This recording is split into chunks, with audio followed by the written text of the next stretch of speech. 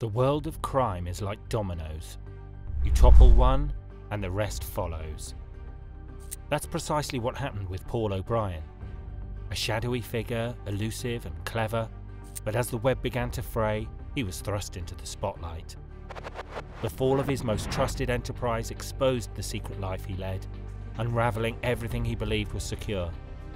Suddenly, the quiet yet happening world he had lived in was gone, and there was no turning back.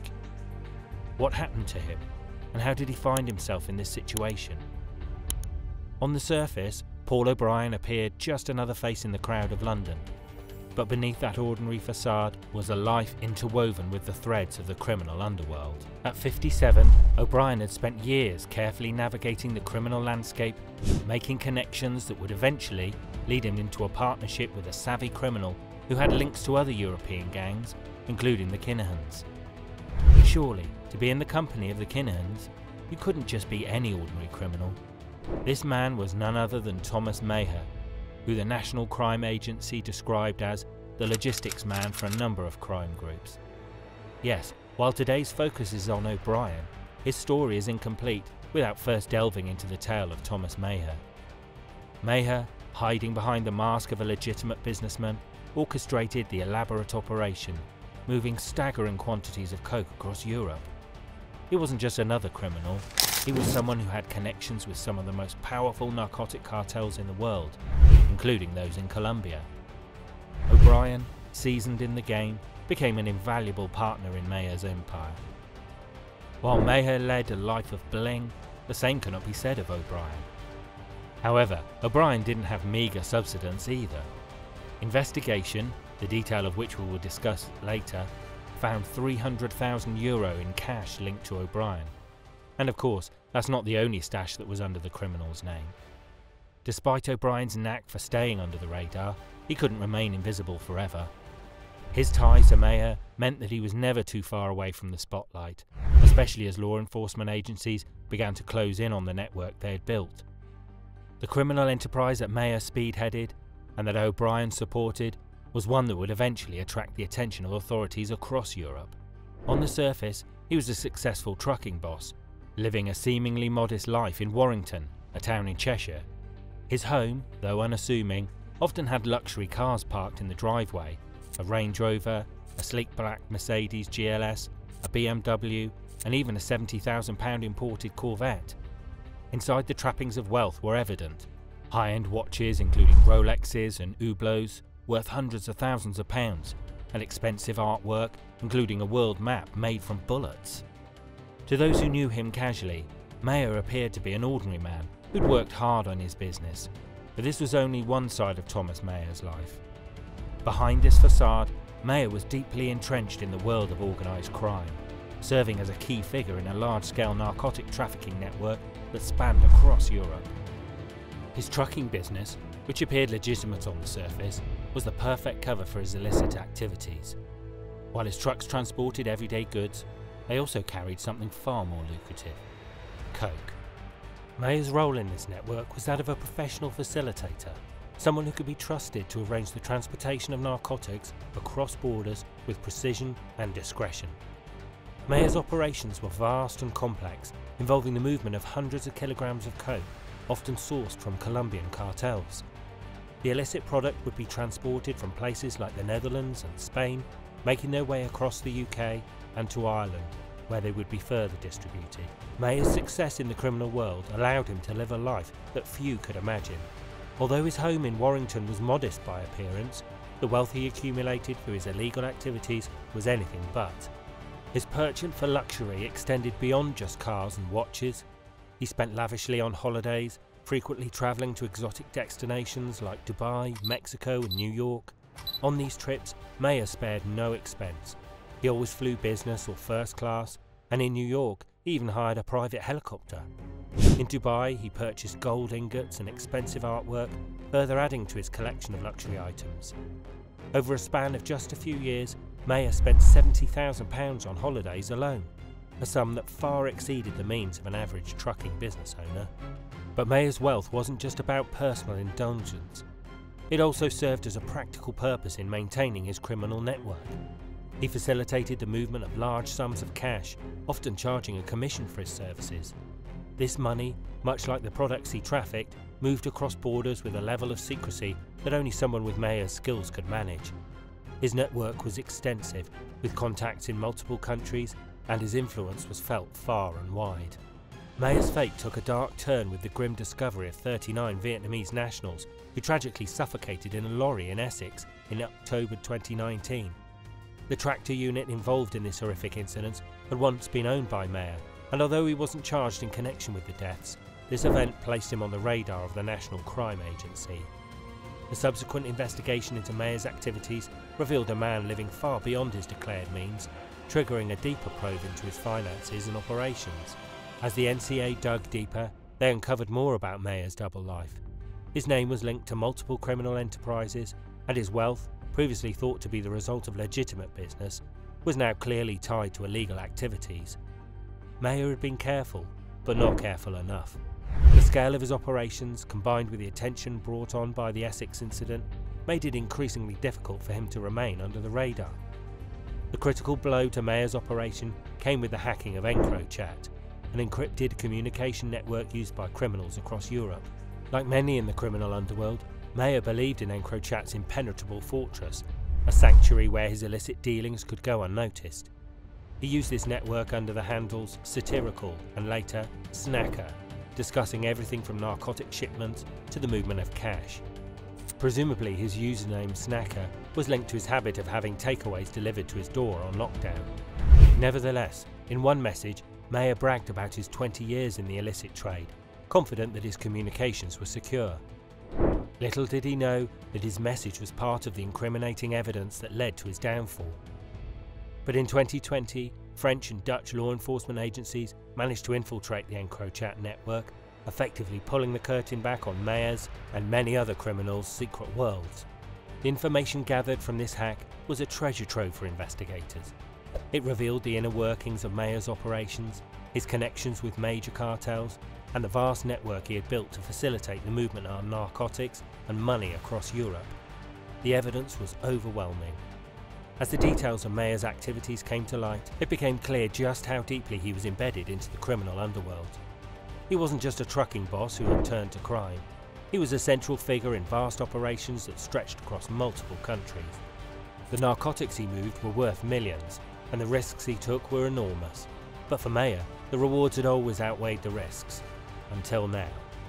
In June 2020, Maher was arrested at his home in Warrington, marking the beginnings of the end for his criminal empire. He was charged with importing Class A narcotics and money laundering. In December 2020, he was sentenced to 14 years and 8 months in prison. But even behind bar, Maher's story wasn't over. In May 2023, he was brought back to Liverpool Crown Court for a Proceeds of Crime Act hearing.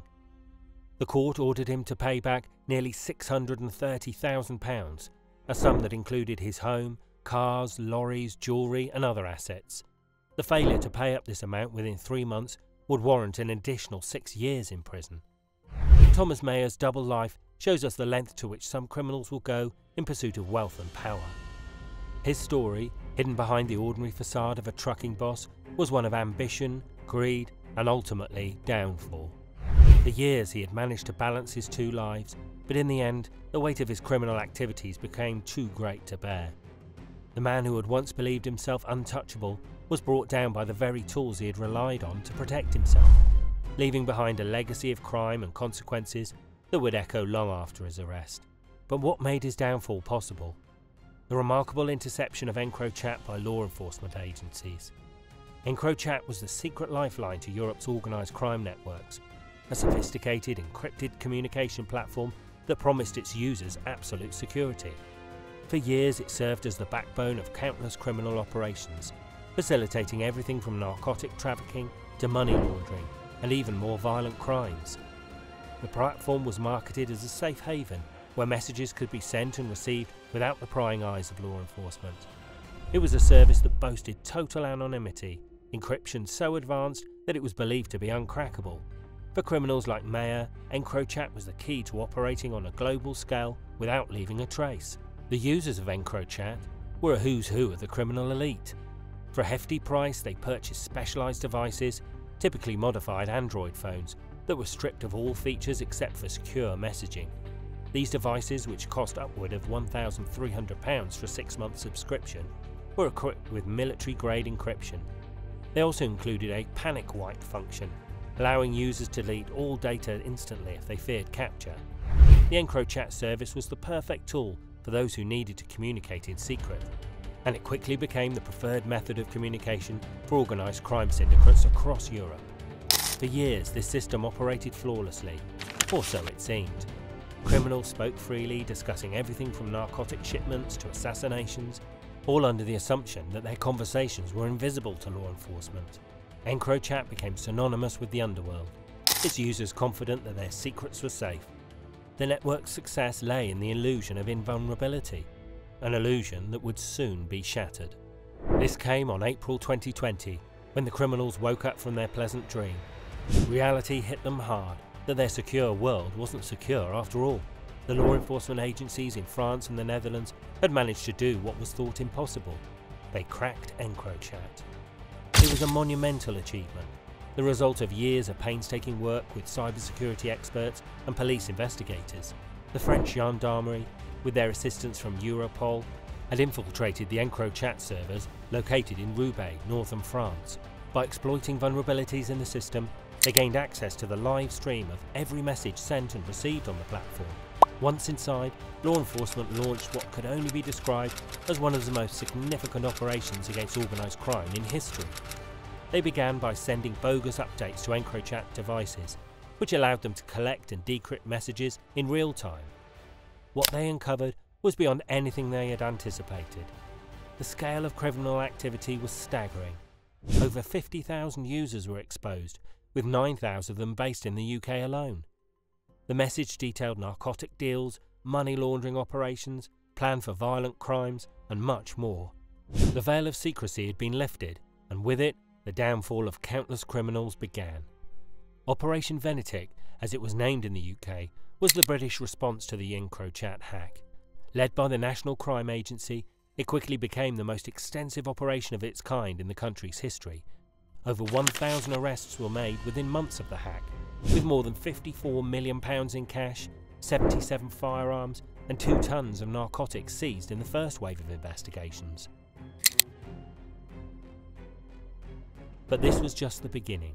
The data retrieved from EncroChat provided a treasure trove of evidence, allowing law enforcement to build airtight cases against some of the most dangerous criminals in Europe. You can see a glimpse of the impact EncroChat hack created here.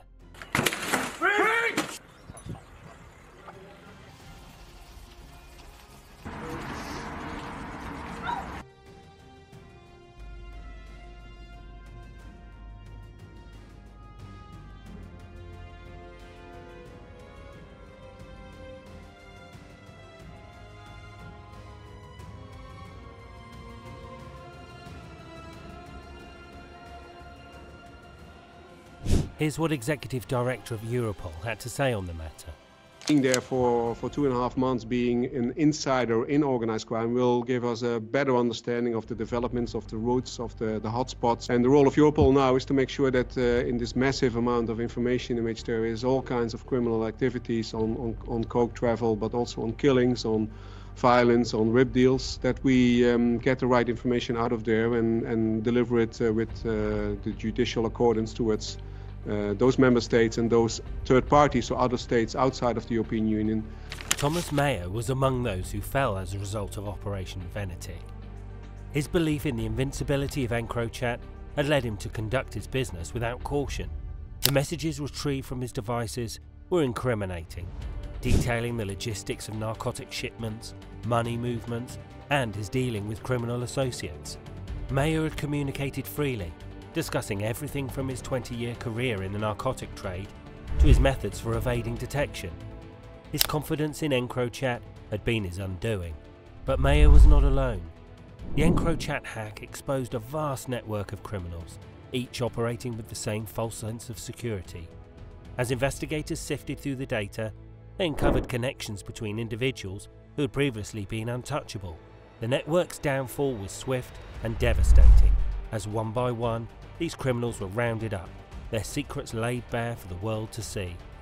Paul O'Brien, who had worked alongside Maher, was also caught in the web that EncroChat had spun. While his role would be explored further, the information revealed through EncroChat painted a picture of a man who had been deeply involved in the same network that Maher had navigated. The takedown of EncroChat didn't just expose Maher's operations, it laid the groundwork for a broader investigation that would eventually lead to the arrest and conviction of many more, including O'Brien. EncroChat's fall was a game changer for law enforcement across Europe. It not only provided concrete evidence against countless criminals, but also served as a powerful deterrent. The message was clear: no one was untouchable. The tools that criminals had relied on to protect their secrets were now in the hands of their pursuers. The once invincible communication network had become the very instrument of their downfall, a testament to the relentless pursuit of justice by those who refused to let crime go unchecked. It was the biggest operation that the Metropolitan Police Service has ever conducted in terms of organised crime here in London. We've made over 900 arrests, we've convicted 426 individuals and for a total imprisonment of 3,722 years. That's an average of 8.5 years per conviction. You know, these are significant criminals, these are people who have been operating at the highest echelon of criminality here in London, and we're obviously really pleased to announce these results today. Right, strike.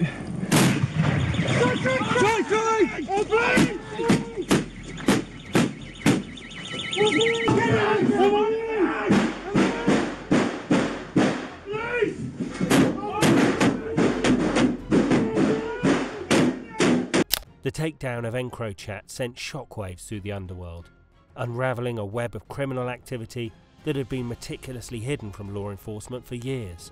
Among those who felt the full force of this operation was Thomas Maher, a man who had built his life on secrecy and deception. Maher's arrest marked the beginning of the end for a criminal empire that had operated with impunity, and his downfall was a pivotal moment in the larger narrative of Operation Venetic. Maher's arrest in June 2020 was a carefully coordinated effort by the National Crime Agency. By this point, the evidence against him was overwhelming. The messages retrieved from his EncroChat device painted a damning picture of his involvement in narcotic trafficking and money laundering on a massive scale. For years, Maher had used his trucking business as a front for his criminal activities, moving vast quantities of coke across Europe and funneling the proceeds back into the network. His confidence in the security of EncroChat had led him to conduct these activities with little regard for the possibility of detection. When NCA officers arrived at Maher's home in Warrington, they found a man who was finally beginning to grasp the full extent of the trouble he was in. The luxury cars parked in the driveway, the expensive watches and the art inside the house, all of it was a testament to the wealth he had accumulated through his crimes. But now, all of it was evidence. Maher was arrested and charged with importing Class A narcotics and money laundering, crimes that carried severe penalties. His arrest was a major victory for the NCA, but it was also just the beginning of unravelling his network. The investigation into Maher's activities revealed the true scale of his operations. He had been moving narcotics across Europe for years, working closely with some of the most powerful narcotic cartels in the world. His connections were vast, and his influence was significant. But the evidence from EncroChat left no room for doubt. Maher had been caught, and there was no escape. In December 2020, Maher was sentenced to 14 years and 8 months in prison. The sentence was a reflection of the seriousness of his crimes and the role he had played in facilitating the movement of narcotics across borders. But for Maher, the punishment didn't end there. In May 2023, he was brought back to Liverpool Crown Court for a Proceeds of Crime Act hearing. The court ordered him to pay back nearly £630,000, a sum that included his home, cars, lorries, jewellery and other assets. If he fails to pay this amount within 3 months, he faces an additional 6 years in prison. Maher's fall from grace was complete. The man who had once operated with impunity was now facing the full weight of the law. O'Brien's introduction into the police radar came through his association with Maher and the broader network that EncroChat had exposed. Like many others, O'Brien had used the platform to conduct his business, believing that his communications were secure. But as the messages began to be decrypted and analysed, O'Brien's name started to appear more and more frequently. He wasn't just a peripheral figure, he was deeply involved in the operations that were now under intense scrutiny by law enforcement. The Met Police started investigating the West London-based gang led by O'Brien and Lee Mortimer in 2020. The police officers conducted surveillance on one of the gang members, which led to the interception of our narcotics exchange between O'Brien and Mortimer and other members of the gang. O'Brien was using the handle OneDiamondG and was texting another criminal about arrangements for transporting coke and €900,000 in cash. Now, guess who that other criminal was? It was Maher himself. Conversations between the pair showed that in April 2020, an HGV and a car met near the village of Udal in the Netherlands to conduct the narcotic exchange, which could have been worth up to £1 million if sold in the UK, according to the NCA. Maher organised for €300,000 belonging to O'Brien to be collected near Louth in Ireland and transported to the Netherlands by car, before a second pickup of €600,000 was arranged by Maher for O'Brien, again to be taken by couriers from Ireland to the Netherlands. The exchange took place at a bus station in Drogheda, before Garda officers conducting a surveillance operation moved in to intercept the cash and arrest couriers Jason Reed, Thomas Rooney and Catherine Dawson. This interception proved to be the first link that came off the network's chain and caused its dismantling. A series of arrests followed, accompanying seizures of over 160 kilograms of coke, as well as over £1 million in cash and other high-value assets, including vehicles and jewellery. Not only this, but it also enabled the officers to identify members of another narcotic gang operating in Greater Manchester, headed by Jonathan Stroglios. The network's EncroChat messages showed they imported more than 8.5 tonnes of coke between 2017 and 2020, valued at more than €1.2 billion. O'Brien's gang members were identified and sentenced between 2020 and 2023. These members included Paul O'Brien, who was sentenced to 21 years imprisonment for conspiracy to import coke and smack. Lee Mortimer was sentenced to 18 years imprisonment for conspiracy to supply coke and for money laundering. Marcus Elmer was sentenced to 15.5 years imprisonment for conspiracy to supply coke and for money laundering. Jonathan Whiteley was sentenced to 10 years imprisonment for conspiracy to supply coke and for money laundering. Anthony Sheehan was sentenced to 4 years imprisonment for conspiracy to supply coke. Marcin Jadas was sentenced to 16 years imprisonment for conspiring to import coke and smack into the UK. Jonathan Stroglios was sentenced to 31 years imprisonment for conspiring to import and supply coke. Matthew Parsons was sentenced to 29 years imprisonment for conspiracy to supply and import coke. Paul Shaw was sentenced to 17 years and 9 months imprisonment for conspiracy to supply and import coke. Liam Cherrick was sentenced to 9 years and 2 months imprisonment for being concerned in the supply of coke. John Maguire was sentenced to 16 years and 11 months imprisonment for conspiracy to supply coke. Ross Maguire was sentenced to 7 years and 7 months imprisonment for conspiracy to supply coke.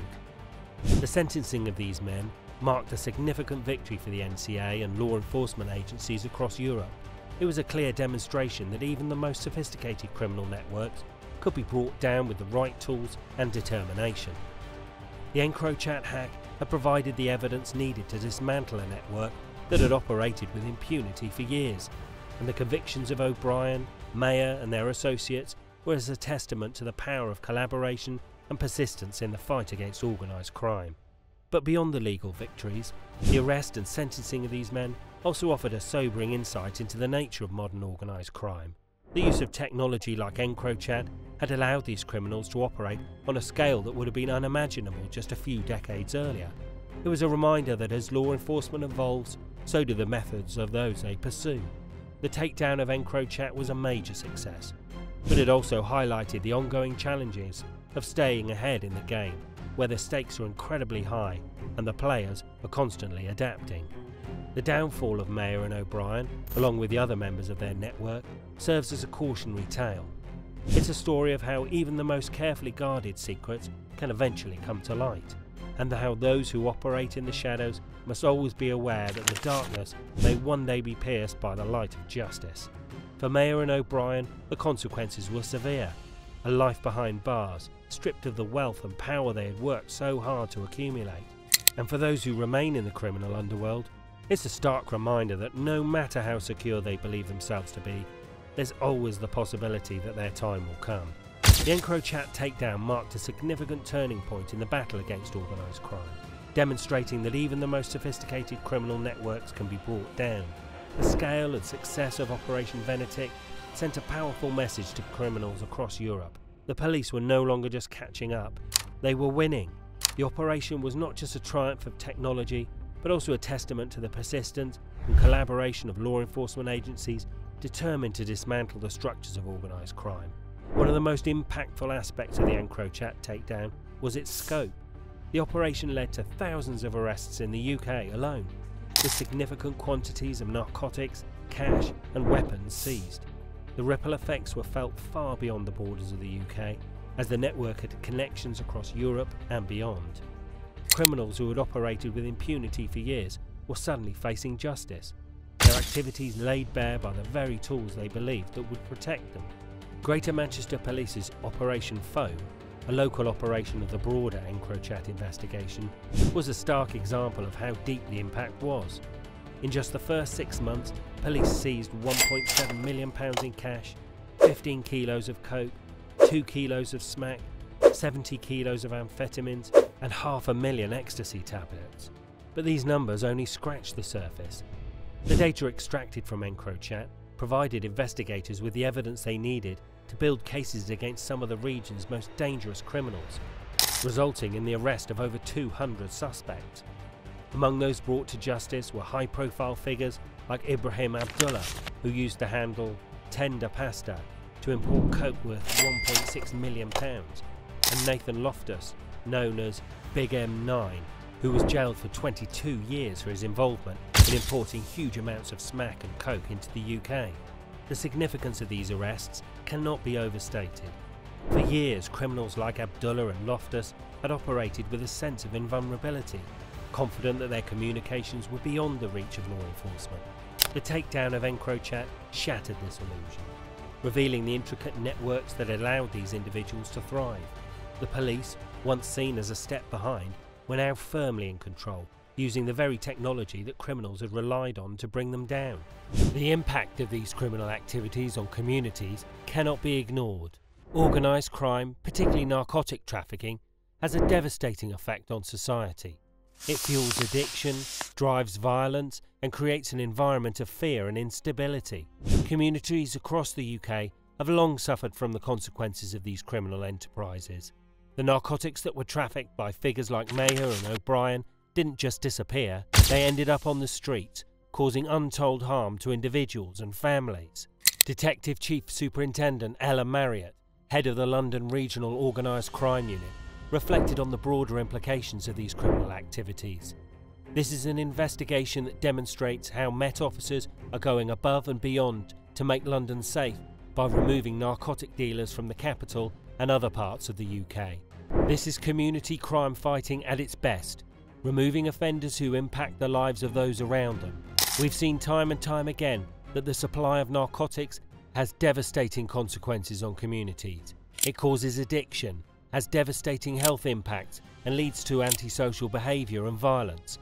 That's why we are determined to crack down on narcotics and the gangs that exploit vulnerable people, while also working with partners to support narcotic users through addiction. This investigation should serve as a message to criminals and gang members bringing narcotics onto our streets. We will come after you and we will bring you to justice. Her words underscore the dual approach needed to combat organised crime effectively. It's not just about arresting criminals, but also about addressing the root causes of the issues that these crimes create. The police's success in taking down networks like the one exposed by EncroChat is a crucial step, but it's also a reminder of the ongoing work needed to heal the communities affected by these crimes. The financial impact of organised crime is another significant factor. The vast sums of money generated by narcotic trafficking don't just disappear, they are laundered, reinvested, and used to further entrench criminal enterprises. This money funds more crime, perpetuating a cycle of violence and corruption. The Proceeds of Crime Act, used to strip criminals like Thomas Maher of their ill-gotten gains, is a critical tool in breaking this cycle. By seizing assets and returning the money to the public purse, law enforcement can disrupt the financial power of these networks and prevent them from rebuilding.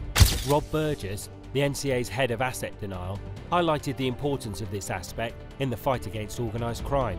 This significant result demonstrates the agency's ability to recover criminal assets and prevent criminals from benefiting from their wrongdoing. The confiscation order will ensure money made through criminal activity will be returned to the public purse to fund further efforts to protect the public from organised crime.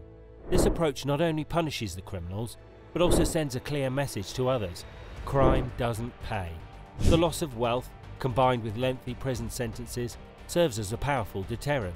The authorities are not just interested in putting criminals behind bars, they are determined to dismantle their entire operations, leaving them with nothing to rebuild with once they are released.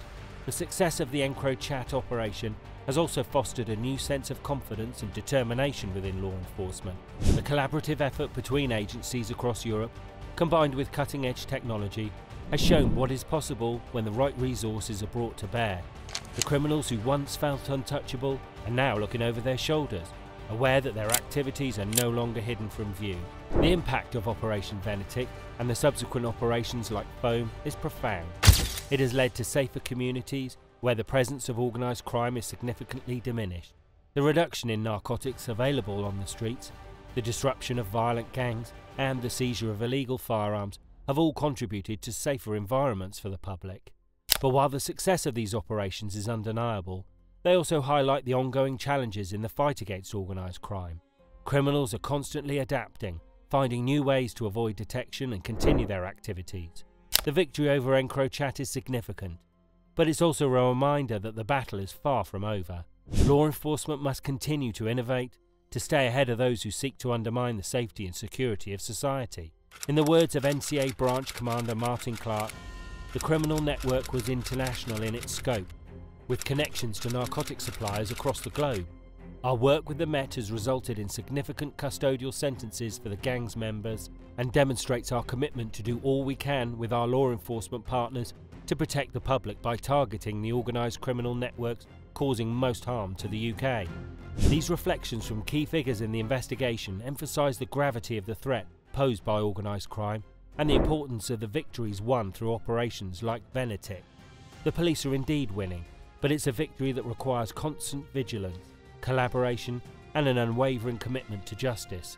The takedown of EncroChat and the resulting arrests stand as a testament to the relentless pursuit of justice, showcasing the power of innovation in the fight against crime. The message is clear. No matter how sophisticated the methods of criminals may become, law enforcement will continue to evolve, adapt and ultimately prevail in the pursuit of a safer society.